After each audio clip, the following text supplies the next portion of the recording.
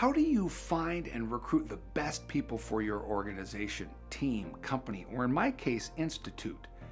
And maybe as importantly, how do you stay away from hiring the wrong people? Well, there are 3 easy keys that I've learned over the last 30 years that I know will help you bring the best people to your organization, and today that's what we're talking about.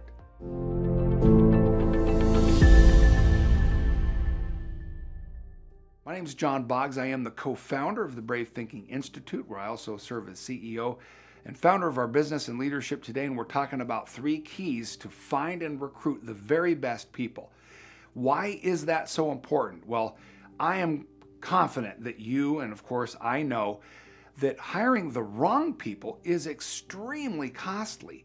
It's not just the money that you spend on advertising or the money that you spend on the recruiting, hiring, and training process just to find out the person isn't the right fit, but it's also the potential damage they might cause in your organization. And when you bring in the right people, there is an amazing feeling. Not only are they good at what they do, and there's this connection when you've got the right or best people in an organization. So what is it that you can do to bring in the best people? This video is not about the standard things that you would do to recruit that you can learn anywhere. What platforms should you put the message out on, whether it be ZipRecruiter, LinkedIn, or 1,000 others? How do I read a resume and know whether this person has the right skill sets? You do need to know those things. Where do we advertise? Where do we promote? And how do we filter through and make sure the person that we're hiring has the right skill sets? No, this video is about 3 other commonly missed ways in which you can make sure the person is the exact right fit or the best person for your company, organization, or team. So let's dive in to the 3 keys that make a difference. The first is that you want to recruit and hire people that believe what you believe. And I've learned over the 30 years I've been in business that really starts with me making sure I've codified what it is that I believe. What is our organization really about? What do we believe? So one example of that for us is one of our powerful statements is this. At the Brave Thinking Institute, we believe in people. We know that each one of us is far more powerful and contains more potential than any circumstance, situation, or condition.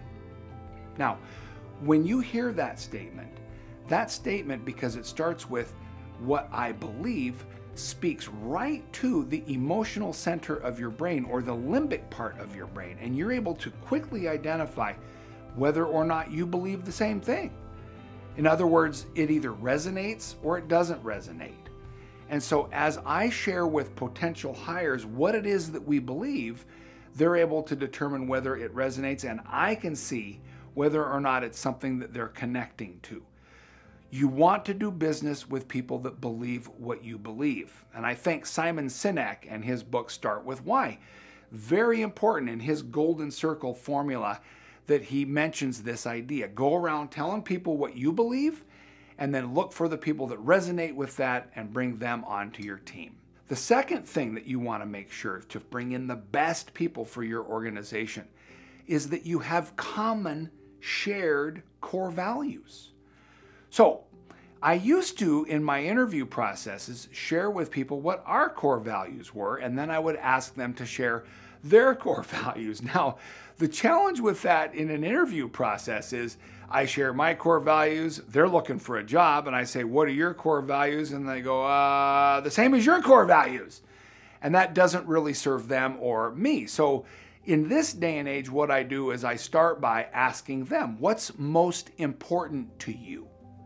I don't even use the phrase core values initially. I simply say, what's most important to you? And that begins the conversation that helps me pull out what really are the core values that this potential candidate has. After an initial discussion, then I might ask them directly in the second question, so based on that, what are your core values?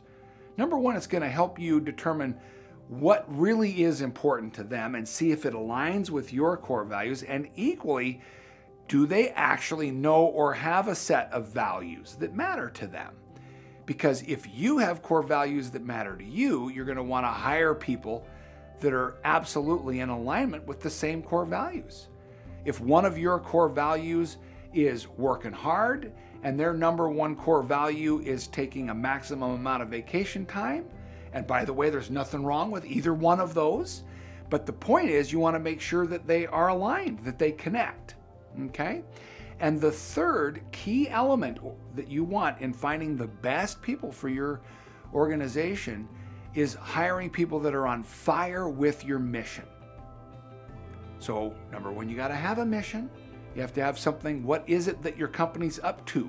What are you doing in the world? And why would someone else care about it? And when you share what it is you're up to, you'll be able to tell whether this person is actually ignited by what it is you're trying to accomplish, or they feel dull about the entire situation. I'm in the middle right now of looking for a new executive assistant. We interviewed someone this morning. We asked them why they were leaving their position. They're currently working in the real estate business.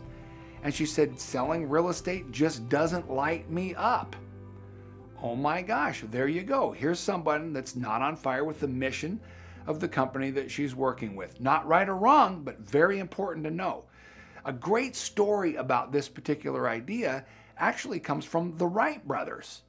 You know, the Wright brothers were not the people that were the most funded or had the most brilliant people on their team. In fact, no one on the Wright brothers team, not even Orville or Wilbur, had a college education.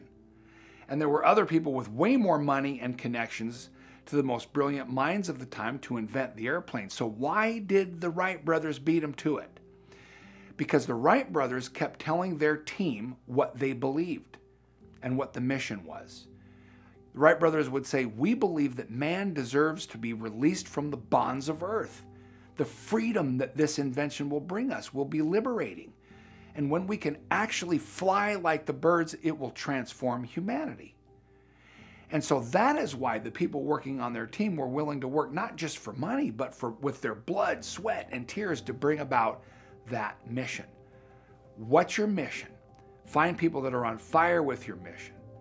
What are your core values? Find people that are connected to your core values. And tell people what it is that you believe, and find people that believe what you believe. Those three keys make a massive difference in making sure you hire the best people for your organization.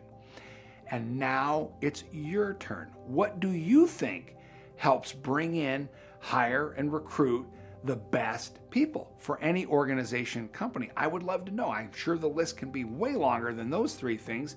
So if you would share how you've brought good people or the best people to your organization, I want to know. If you're new to the Brave Thinking community, let me say welcome. I'm glad that you're here, and you can go ahead and click like or follow and spread the love. Share this message with someone that you think could use it, that it would matter to. And until the next time we're together, remember always to think bravely and act boldly.